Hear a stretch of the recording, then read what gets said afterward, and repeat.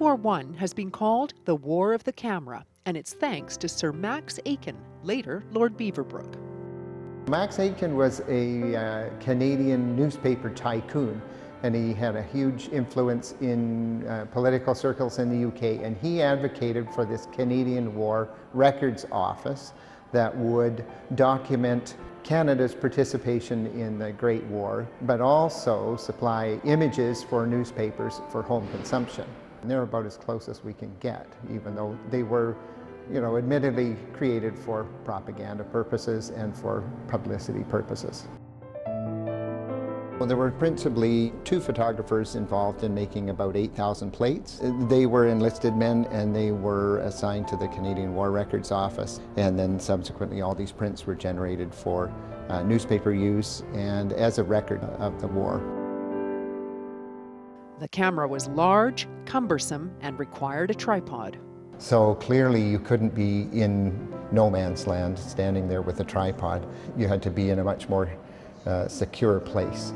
Nonetheless, the photographs that they secured are as close as you can get to action on the Western Front. This is one of 7 books that were assembled, a selection of photographs that would represent the experience of British Columbians on the front. And so these 7 volumes were deposited in the Provincial Library not long after the war. There were also photographs taken by a much smaller camera. So this was often referred to as the soldier's camera. It's a Kodak vest pocket camera. It was very compact for its time. It's only a bit bigger than your phone, very portable. But there was a routine order prohibition for use of cameras by soldiers at the front. They did use them during leisure time. Snapshots were often made while soldiers were recuperating when they were in hospital, but nothing really in the heat of battle.